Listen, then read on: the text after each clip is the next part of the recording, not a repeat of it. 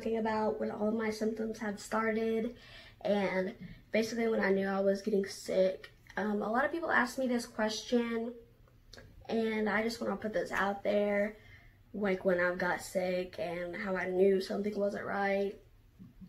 I also want to make this video just in case someone is going through the same thing, and to just let you know that you're not alone and that you can just join my journey and you can come along with me. So yeah, let's just hop right into the video. So basically when it all started, I was actually in cheer. So we had this one cheer competition or tournament or whatever, and it was football season. So it was raining that day, so we had our little ponchos on.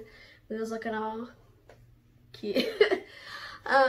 But we had our ponchos on, and I knew it was gonna rain. It was freezing, let me tell you. We never usually wear our like sweat outfit because we had like a little cute little sweat outfit, and we usually never wear that. So we had our little ponchos, we had our sweat outfit on, and the rain just started pouring down.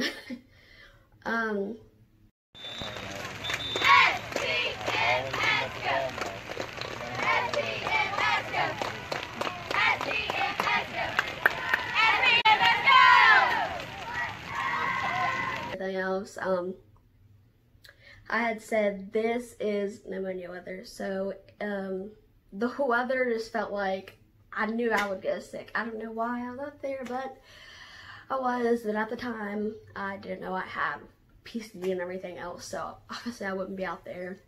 And I know I have limits now, can't do everything that I want to do. But yeah, we had been out there, and I said it was pneumonia weather, and right after that I had got bronchitis, and I was throwing up, which I'll actually put a picture right here. But that happened, and it was like bam, bam, bam. Right after that, I had got sick. I had got rhinovirus and pneumonia, so I got stuck in the hospital, and I was there on IV fluids, antibiotics, and I was on oxygen. So, I'm sorry, I was on oxygen.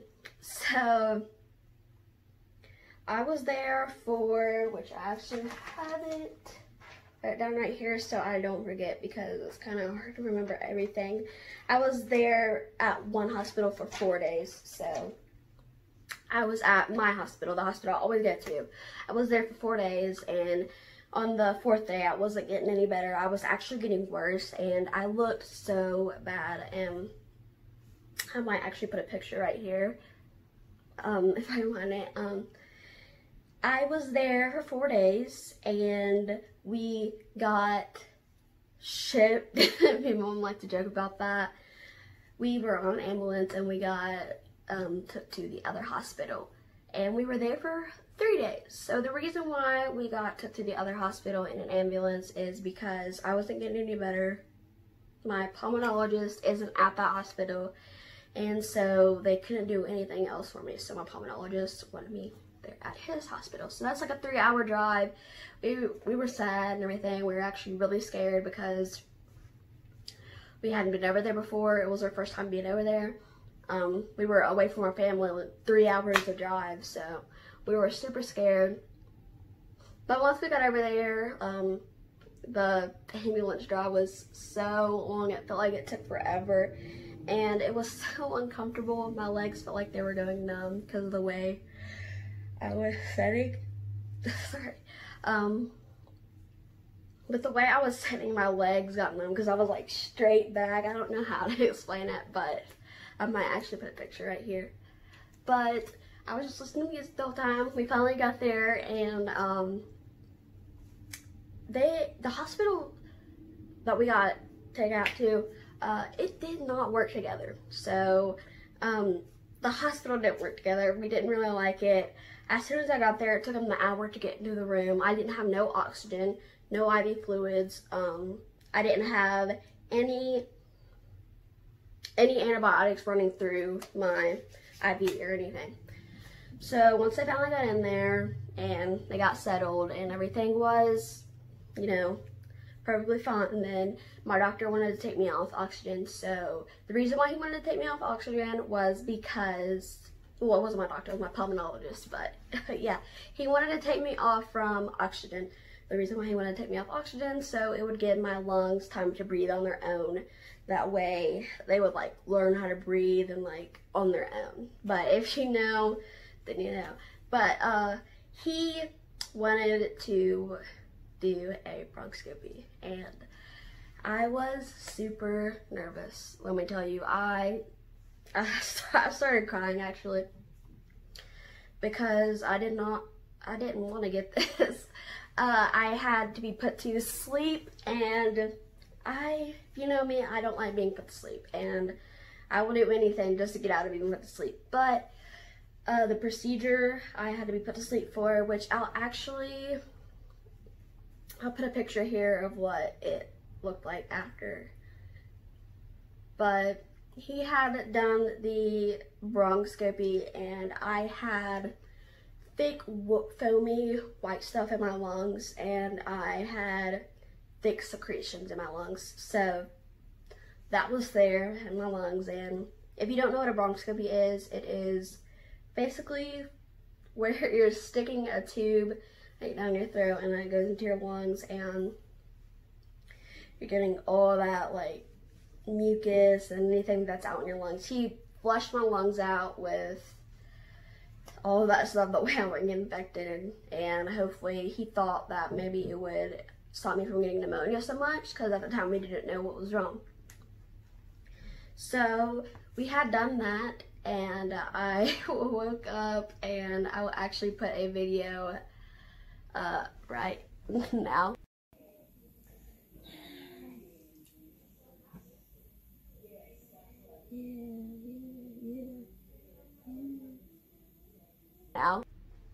So every time I wake up from anesthesia, I start singing.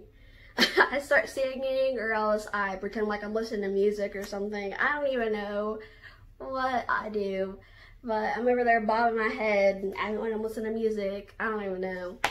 But I had to talk to the doctor, or one of the nurses that came in there, and I kept saying that my brother was supposedly a comedian, and that he was rich and makes a lot of money from being a comedian. And I was over there calling my family and everything, talking to him, because I was under anesthesia. I didn't know what I was doing, and I barely remember any of it, but yeah. So that, it wasn't a bad procedure if you have had a bronchoscopy before, and you know that it isn't really a bad procedure, and I got scared for nothing. But I do have to say that it was my first time being put to sleep in a very long time, and it was super scary, the thought of it, but I got through it, and my mom was there the whole time, so that's a good thing, because I'm a mama's girl, and I always like my mom to be there, and she usually always is. She never leaves the hospital. When I do get put in the hospital, she's always like right there by my side. We're there worrying together, always making sure that they're giving me the right medication each time.